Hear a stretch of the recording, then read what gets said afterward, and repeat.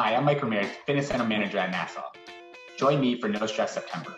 Today I'm going to share my top 5 stress busters that can help you live a happier, healthier, and more productive life. There is both good and bad stress. Good stress occurs when we feel excited. Our pulse increases and our hormones surge. There is no threat or fear. Like when you ride a roller coaster or receive a promotion at work, good stress keeps us feeling alive and excited about life. Bad stress comes from quick surprises that need a response. The triggers aren't always happy or exciting versus when we get bad news. Once the stressor has been dealt with, we need to return our body to its pre-stress state. Bad stress won't take a heavy toll if we learn ways to relax. The ultimate goal is to live a balanced life with time for work, relationships, relaxation, and fun, and to build resilience to hold up under pressure and meet challenges head on. I'll show you how. Let's get started.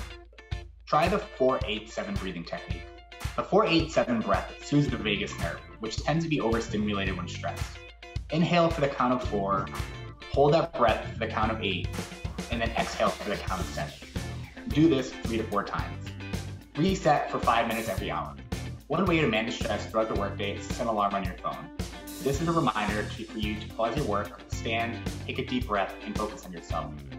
This stops you from getting caught up in the stress cycle, trying to be available for everyone, and in the end, you feel completely exhausted. Body scan meditation. A body scan helps you realize where you might be holding tension in your body when stressed. It can also help you focus on how your body feels when facing stress.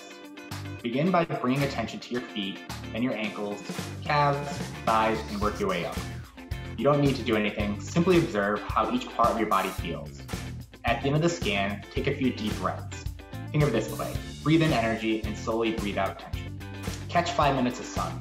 This is not so much an exercise as it is for a chance to step away and engage in present-oriented thinking. If you've been inside all day, take a quick walk, go sit in your backyard, or just stand outside in the fresh air. The sun is a great source of vitamin D. Studies show sunlight improves your attitude and mood. 5 minutes of blue skies can turn your gray mood into a rainbow. End the day with 3 gratitudes. Recount just 3 things that went well or reflect on what you are grateful for. We can train our mind to shed worries and negativities, and we can strengthen our ability to feel appreciation, even for the little things in life. Check in later this month where I'll teach you more stress-busting activities. For Nassau employees, go on NassauNet to sign up for No Stress September 30-Day Challenge so you can live a healthier and more stress-free life.